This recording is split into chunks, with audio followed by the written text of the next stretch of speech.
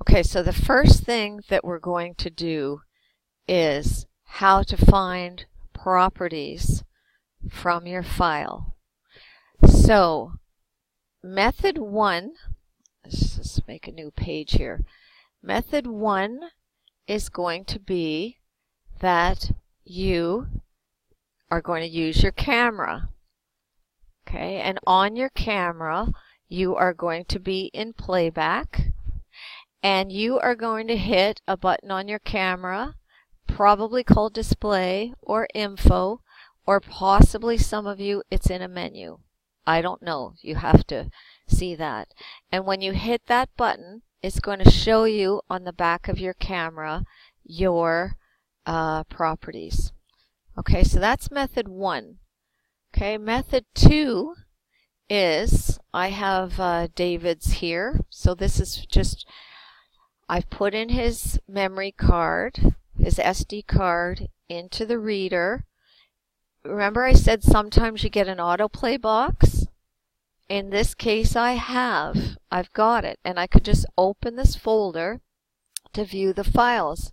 But you don't always get an autoplay box. So that's why you need to know, if you don't have one of these, then what do? So you need to always go to My Computer. And when you open up a My Computer window, it will have an area for devices with removable storage. So this is David's SD card right here. So if I open that up, your photos are usually in this DCIM folder. So I'm going to open this up. David has tons of photos here. The ones that he took most recently will be right at the bottom. So I'm just going to come, I don't know how this miscellaneous folder got in here because it wasn't in here earlier this morning, but we'll answer that question another time. So I'm going to come into this folder, and right now I can't see these very well. I want you to know that you can change your view here. You can use this little slider bar to make your pictures bigger, or you can just click on extra large or large. So here is a picture of a water bottle. Okay, if I click a picture, this is a file, if I click this file, the properties are going to show in this pane. And this pane is called the details pane. And if this pane isn't showing, I can tell you that it's right here, organize, layout, and I have the detail pane on. But if you went home and said, oh my gosh, there's no pane at the bottom, then you would need to know, in Windows 7 you would come to here, to layout, and you would click that. But I think it's probably on by default. Okay, so when you click the file once, you are going to get your properties here. And we said what are examples, and I think we're pretty good on that, right? So examples, your exposure time, that's your shutter speed, your ISO, your f-stop, that's your aperture, and so on.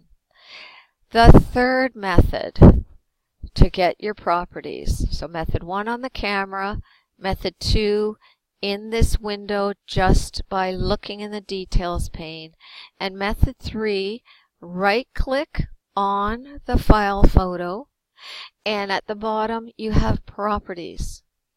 And if you click here and then go to the details tab, here are your properties.